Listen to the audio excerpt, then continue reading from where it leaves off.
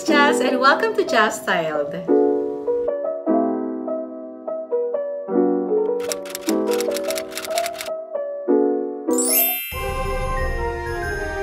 So for today's episode, we're doing some Christmas wreaths. So I promised my sister that I'm gonna make her Christmas wreaths for her restaurant El Capitan, which is located in Gasan, Marinduque. So I'm gonna show you how I decorate or make my Christmas wreaths. My sister told me that she wants like a farmhouse theme for her restaurant El Capitan.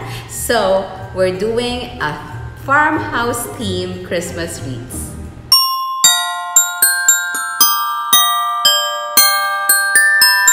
Number 1, decide on your Christmas theme, whether it's traditional, glam, Candyland, Winter Wonderland, or Farmhouse Christmas. Pick your theme for your wreath.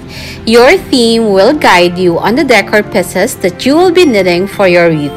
As mentioned, for today, we are making charming and cozy farmhouse themed wreaths for El Capitan. But wait, there's more because we are also making white winter Christmas wreaths with a touch of natural materials for my home. Alright, number 2, let's gather our decorating tools and materials. We'll be needing a reliable wire cutter, a pair of scissors, a floral wire. We also used this when we decorated the Christmas tree, a jute string, glue, and of course glue gun in case we need to tightly secure our ornaments to our wreaths. In terms of materials for our farmhouse theme, we have pre-made greenery wreaths in 3 different sizes, from small, medium, and large. A wreath between 24 and 30 inches is ideal for a standard 36-inch wide door. Also have a variety of greenery picks like this evergreen pine needles that look so real. We also have picks with pine cones like this one. These greenery picks are actually perfect embellishment to add textures and layer to our wreaths. We also have here this beautiful magnolia leaves that can be used for our focal point. And yes, we also have here this bunch of pine leaves of different types. And of course, we'll be needing ornaments as additional embellishments. For our farmhouse wreaths, we are using this buffalo check ribbons or bows. I have pre-made them into ribbons. And we'll be needing, of course, berries, red berries, and these pine cones. For our Winter Wonderland theme, I'm using this natural dried grapevine wreath. And of course, I have pine cones for this as well.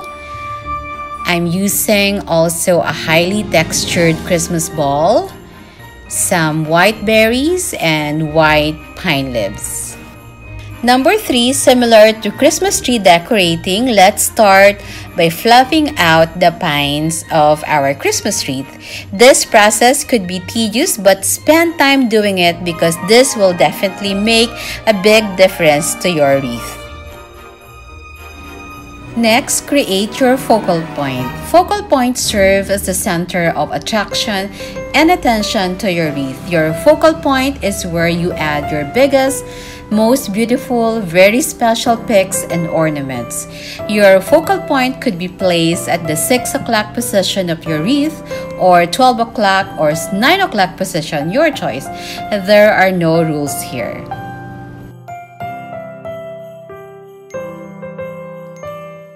Finally, number 5, accessorize or style your wreath using your ornaments. Enjoy and have fun doing it.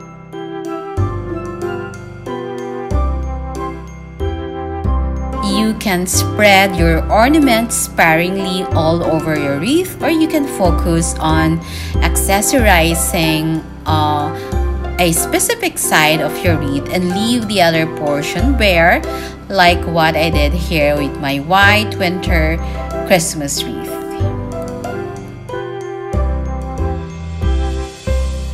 If you're feeling lazy and less enthusiastic putting up a Christmas tree, then a Christmas wreath can do the trick for you. It is the easiest way to fill your home with the magic and cheer of Christmas.